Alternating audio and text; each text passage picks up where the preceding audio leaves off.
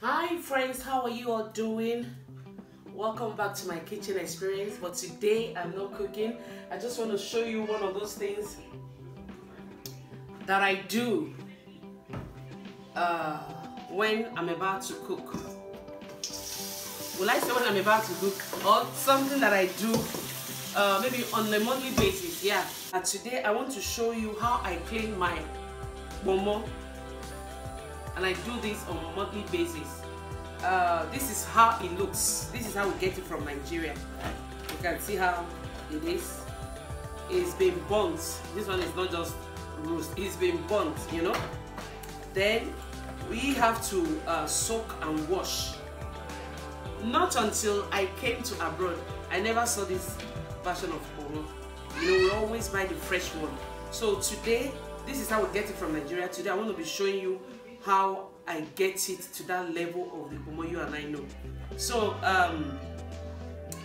the procedure is not a difficult one, but it's the washing that is majorly the big deal thing. So I'll be soaking it in the water. This is hot water. And I'll be adding my vinegar just to, you know, eradicate the germs. I don't need to tell you the process this may have gone through.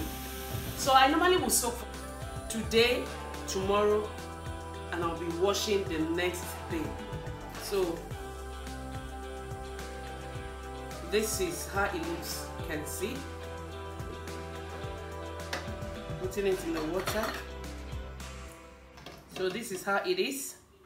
Then I will just cover it. Tomorrow I'll change the water again. Maybe I'll carry you through the whole process. This is how we leave it until it softens. So I leave it on top of the kitchen counter. So like I said, I promise to take you through this process. Thanks for watching. Thanks for subscribing. Thanks for doing all those good stuff. Make sure you thumbs up if you watch this.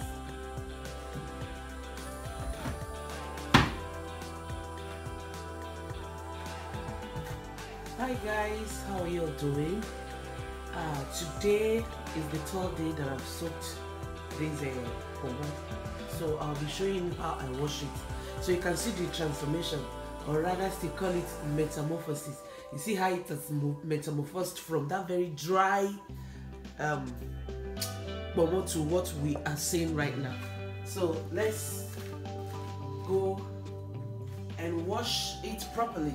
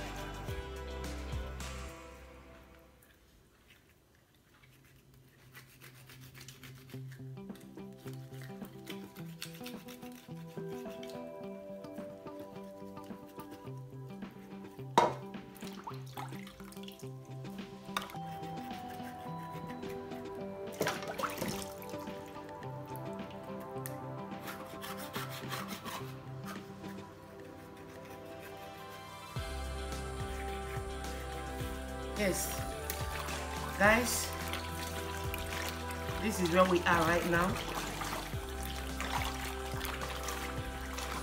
You can see it's time consuming to do a lot of them. So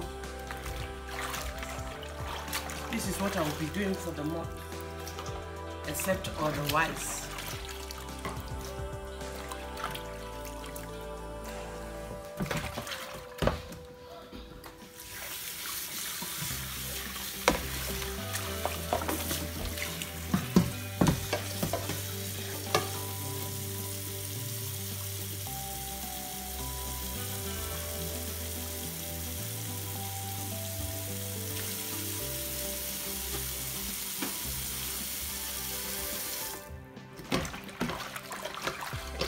the final rinse.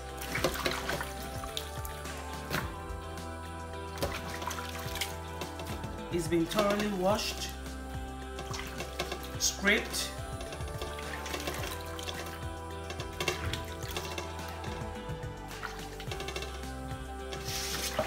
I'm not actually sure there's any nutritional value as regards this bobo, but we just love eating it. I'll take it to the freezer,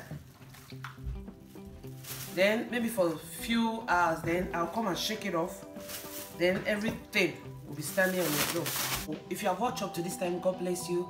Thanks for watching.